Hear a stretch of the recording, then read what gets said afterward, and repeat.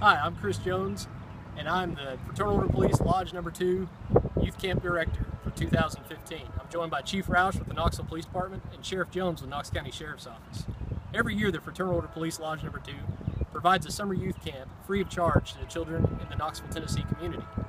The youth camp has been in existence for over 50 years and has benefited hundreds of children over the years. The youth camp is staffed by officers with the Knoxville Police Department, the Knox County Sheriff's Office, as well as the University of Tennessee Police Department. The FOP Youth Camp provides our officers an opportunity to mentor to children in a fun and learning environment.